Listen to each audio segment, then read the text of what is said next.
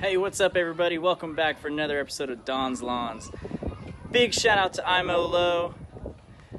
This hat is for you, man. I'm wearing this in honor of you. Go give him a follow, go give him a subscription. Check out his channel right now. This is part 2 of my mowing and overgrown lawn series that I just put out. Getting ready for Memorial Day. We've got to get our lawn looking right, but it was a little overgrown. If you haven't seen part 1, go check it out now. If you have, keep on watching because here comes part 2.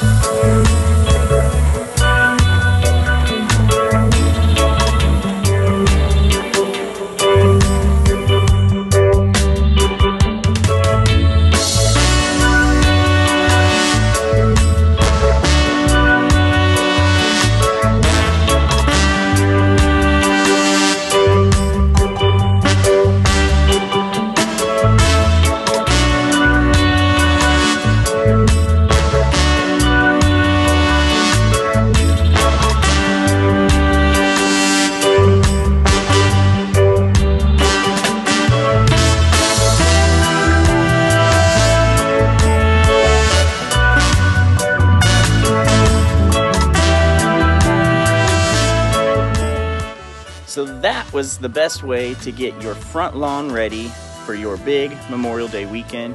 Now we can roll into some mowing of that overgrown lawn part 2. Let's get it started.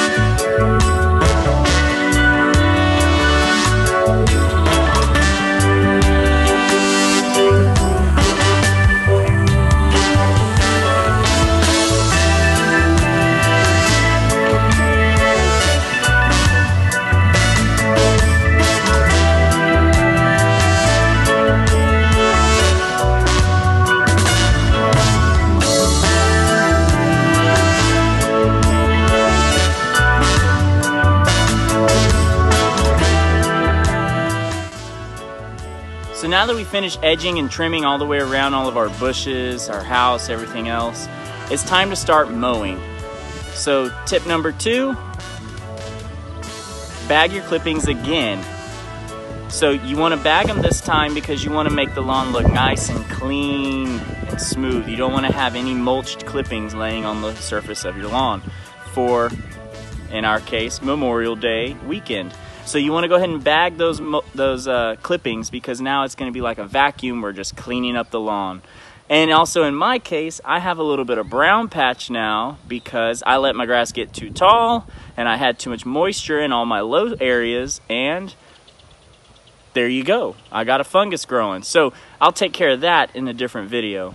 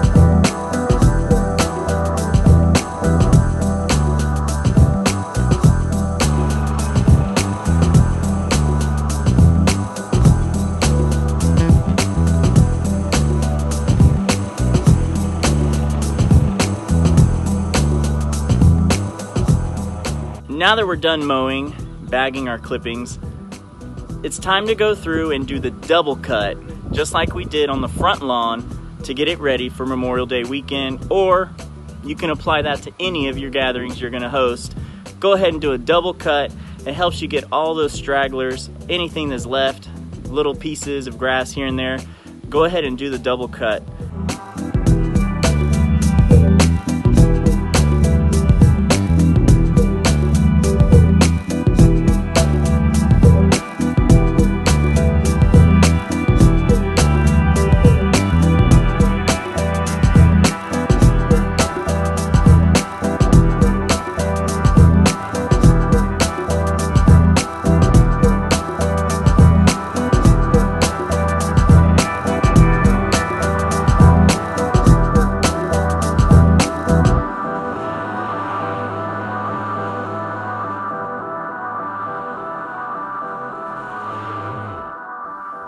Thanks for watching today's video, guys. I hope you enjoyed it.